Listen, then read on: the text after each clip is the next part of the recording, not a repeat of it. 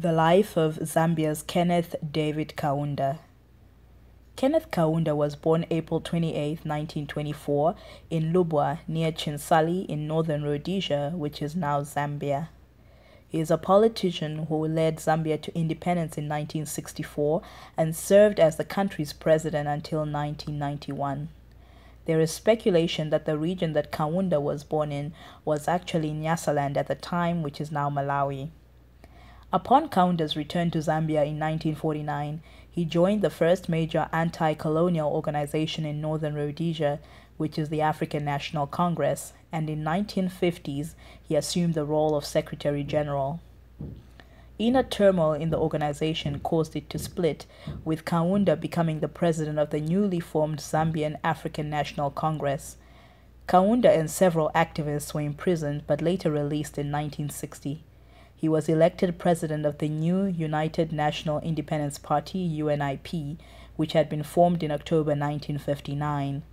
And when the first major elections leading to final decolonization were held in October 1962, the UNIP and the ANC gained a majority of the votes. The UNIP was the ultimate winner, gaining 15 out of the 37 seats in the new Legislative Council. In 1972, Kaunda instituted a one-party rule policy through the new constitution to effectively cement his power. And at the same time, Kaunda assisted other countries in Southern Africa in confronting the white minority governments of Rhodesia, now Zimbabwe, and South Africa. He applied pressure on Rhodesia by imposing economic sanctions at a great expense to his country's own economy. And he also allowed Zambia to be used as a base by black nationalist guerrillas led by Joshua Nkomo from Zimbabwe. Kaunda's support for black nationalist movements in Rhodesia, Southwest Africa, Angola, and Mozambique aggravated economic problems in the struggling new republic. And even with the threat of several coups, Kaunda managed to keep power and was elected again in one-candidate elections in 1978 and 1983. Worsening economic conditions and international pressure forced Kaunda to change the rules that had kept him in power for so long, and when multi-party elections were held in 1991, Frederick Chiluba, the leader of the Movement for Multiple Democracy, defeated him.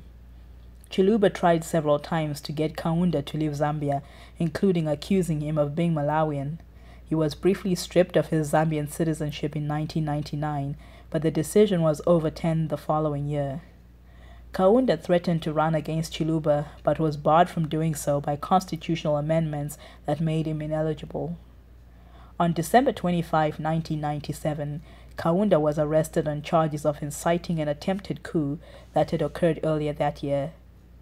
Kaunda was released 6 days later but was placed under house arrest. The charges were later withdrawn in June 1998, and he resigned as president of UNIP in 2000. In 2002, Kaunda was appointed the Balfour African President in Residence at Boston University in the United States, a position he held until 2004.